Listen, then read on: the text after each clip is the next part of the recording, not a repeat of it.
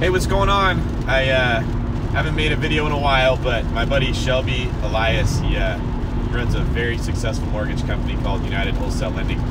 He was like, David, when are we going to get more of those how to do life videos? It's really funny. That's what he called them, how to do life videos. So shout out to Shelby. That was very funny. And I thought I better make another one. And I wanted to talk today about what was running through my head as I'm driving to the gym. And it has to do with when you get into what I call a mental loop, where you start thinking the same thought or feeling the same emotion over and over and over. And usually it's not a positive thing, unless you're like a complete narcissist and maybe it feels that way. But usually it's something you don't want in your head and you can't get it out.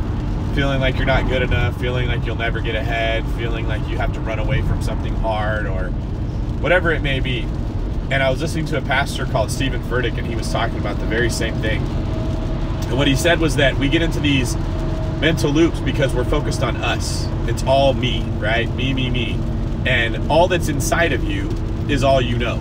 And if you had the answer to get out of your loop, you would already be out of it. The reason that you're in that loop is because you don't know what to do to get out of it. You just know how to think your way.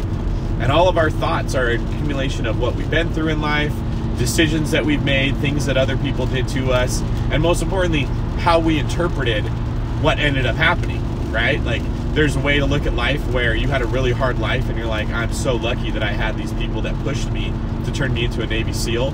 Or you could say, why was life so hard to me when it's easy for those people? Very same thing happens, but two people interpret it differently. If you're in the wrong mental state, that's okay, but you can't get out of it on your own. You're never gonna get out of it thinking with your line of thinking.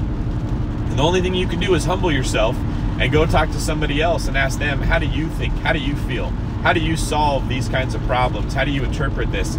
And be open to a different way of thinking. If you can't be open to a new way of thinking, you can never improve yourself. Because the reality is, if you had the answers that you needed, you wouldn't be in the position that you're in that's causing you the pain in the first place.